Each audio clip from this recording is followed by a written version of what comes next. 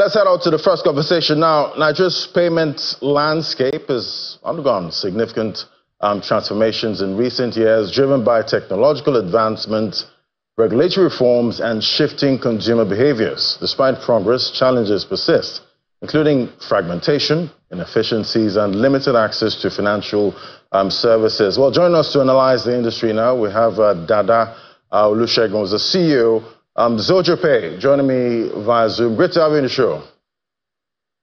Thank you.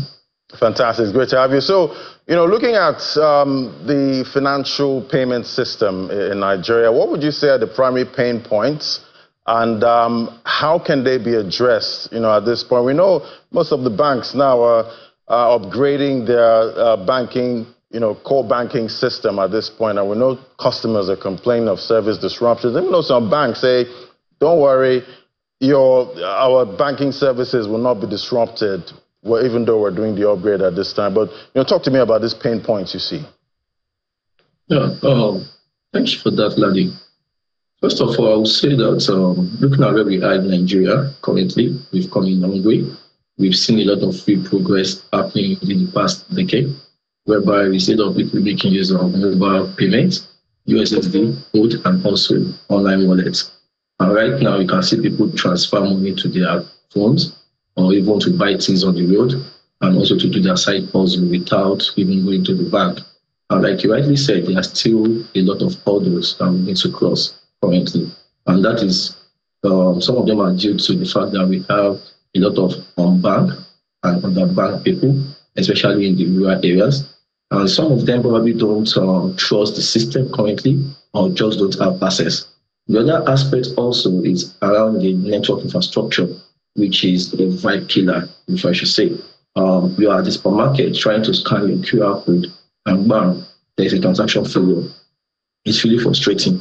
And the other aspect, too, I would say, is the high transaction cost, which we've seen happening over the years, even with the recent security level that has also been put in place. And this really affects a lot of the people in the society, which sometimes allow everyone to stick to cash. And lastly, we can't also take away the fact that cash is still king currently in our economy, and we just need to continue improving on our digital infrastructure and our cashless policy to see how we can be able to take that to the next level. Right, and talking about cashless policy, I remember recently I was trying to make a payment in Kenya with my Nigerian card, and that's my Naira card. At this point, and it didn't work. It couldn't work. I tried it, multiple times. I tried different cards, so it still stands that you can't make international payments with your Naira card. That's for traditional banks. And I'm wondering, at some point, do you think Fintechs will be able to help out, when it comes to that? Because my Kenyan friend said, they could spend their own shilling card in Nigeria, without any issues. So, talk to me about this. Is it something the Fintechs can actually help in bridging? That's this gap. Yes, I believe the Fintech can be able to help. But the truth is, it's not just the Fintech that needs to be able to come in to achieve this. It's all around collaboration. Collaboration with the Nigerian government, collaboration with the banking system, collaboration even with the Telcos also.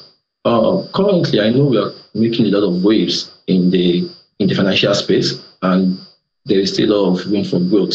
And like you rightly said regarding your Kenya friends, with their M-Pesa, there is a whole lot happening there, and which you can also see happening in Nigeria with the USSD payments that has been a game changer for us in the past, I would say, decade or so, whereby it provides financial access to everyone, even without the internet. And like you already mentioned with that regarding making international payments, it goes beyond just maybe the infrastructure.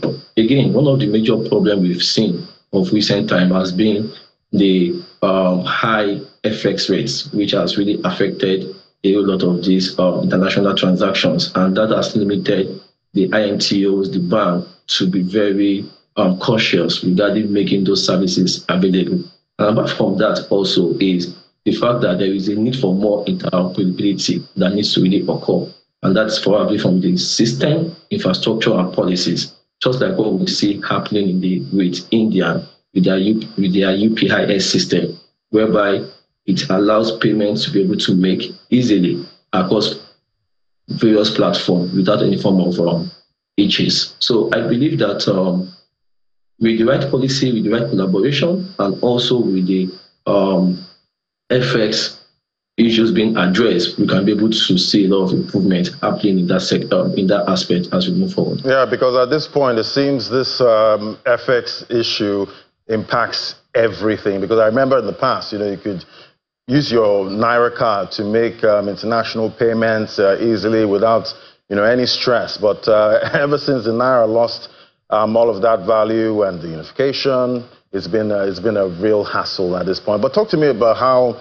regulatory frameworks can be optimized to support some innovative payment solutions. Yeah. On that aspect, which we've seen a lot of happening in the past years from CBN, because CBN has been a guide and also a gatekeeper regarding this, and they've really been helping to shape the future of payments in Nigeria. I would say, looking at what the CBN has done over the years in terms of driving innovation, there is still a whole lot more that needs to be done. Earlier, I mentioned about collaboration. For example, there's a need for a lot of collaboration between even the CBN and the NCC, which is Telco, because there's a lot that has to do with those form of synergy in being able to take the payment to the next level. Firstly, we can see the policy in which CBN has done regarding cashless, and we can see the improvement that has made over the years, and also with the provision of various forms of licenses, such as the PSP, MMTO, IMTO. That's even opened doors for organizations like us, Zojapay, and every other fintech in the industry to be able to come in and be able to make an impact in trying to drive digitalization and looking at how to be able to address some of these challenges. And the other aspect is with the policy we are also seeing happening within the blockchain industry, whereby CBN even going ahead with the in-era, we can see that there is a bold step for us moving to the future. And I want to believe that the key to all of this is to keep the policy being flexible. If we put too many rules in place, it might affect innovation. And at the end of the day, we might not be able to get where we need to be. I believe that the CBN needs to be more flexible, needs to put the right policies in place, and at the end of the day, we can see innovation happen. Right, and we know the growth of mobile money services and digital wallets. Talk to me about the role that these two are playing. When it comes to expanding financial inclusion, we keep talking about getting the rural areas financially included. So talk to me about how far most of these mobile payments have gone so far. So far, I would say currently right now, there's a lot happening in the rural area, but a lot can still happen. Some of them are probably due to lack of adequate infrastructure that we see happening within these various areas. Earlier, I mentioned about the network issues that we have that do give us a form of a vibe killer. So currently, we've seen a lot happening, especially leveraging on the agent network, which has been there for a while. And we've seen a lot of people within the rural area taking a whole lot in place. Today, we've also seen fintechs and organizations even going down to the extent of, coming up with new innovations such as solar power ATMs, whereby power should not be a concern in these various areas. And this can be able to help in achieving that inclusion we are trying to bring together. Another aspect is also the mobile POS devices that are being used in place of the ATMs. And with this, transactions can be able to happen easily at any point in time. And lastly, I would still also mention about the partnership, which is very key. There is a need for a lot of partnership, a lot of collaboration between the fintechs, the telcos, the bank, because the fintech has the infrastructure, the fintech has the idea and innovation, the telco has the infrastructure, and the bank has stability. I believe that when this partnership comes together, we can be able to do a whole lot more and be able to drive inclusion within the economy. And talking about this partnership with the telcos, recently one of the major telcos in Nigeria says that if they do not get a tariff increase soon, that they're going to they're going to go out of business, technically. So are you guys in the fintech space, getting nervous when you hear such statements? Yes, certainly we have, because at the end of the day, when those tariff increments comes in, our customers are the ones that will really also sometimes bear the burden, or sometimes it might increase our cost of operation. And as a fintech, one of our major aim and goal, especially for us in Zojapay, is to see how we can provide Zojapay, is to see how we can provide our customers with amazing services, amazing solutions that comes with a lot of more benefits. For example, carrying out transaction without transaction fee, being able to have access to various forms of personalized services. And when these various costs comes in, it affects the various services we can be able to provide to our customers. So yes, it's a lot of concerns, and that's why I would also believe that with effective collaboration between the various regulatory bodies such as the NCC and CBN, it can be able to help us to achieve, a balanced approach to all of this. Right, and just yesterday, one of the WhatsApp groups that I'm a part of, one of the members got hacked, and the person, the hacker, started asking us for funds, pretending to be, our friend, and he put up an account number in there, and it was one of the fintech, accounts. And I'm wondering, is it easy, for the fintechs to be able to flag such accounts and maybe, apprehend some of these hackers? Is it possible? Is it easier with fintechs?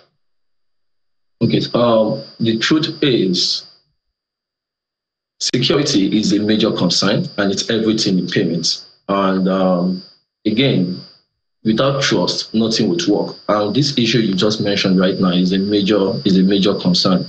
But however, with the emerging technologies we have happening, such as the AI, we can be able to use this currently to be able to detect frauds, whereby we are able to keep eyes on various forms of every transactions and even patterns that occurs. So with such that you mentioned right now, with AI-powered fraud detection system, you can be able to detect any form of anomalies, and can be able to even stop such account or transactions from being happening. So that is currently in place. And another aspect is also the aspect of collaboration. For example, among the banks, fintech, and also the telcos, whereby when data are being shared around fraud trends, I believe everyone wins. I don't think it's all a matter of, something is happening, people keep it to themselves. We need to share data, we need to share information, and be able to ensure that we're able to achieve that synergy, that environment whereby security is everyone's concern. And lastly, too, is about education to our users. I believe that an informed customer is a secure customer. And with that, we can be able to eliminate such issues you raised. All right, definitely. We hope, these hackers don't get more WhatsApp accounts, going forward. Thank you so much. That was Dada Olusegun, CEO of Zojapay. It was great having you today. Thank you. Thank you very much. And remember to stay safe out there with your WhatsApp accounts and all of it, because they keep trying every day. They've tried me so many times. We'll take a break now. When we come back, we're going to head straight to the markets, find out what's happening with the fixed income market, get a review for the week. That's in a moment. Just stay with us.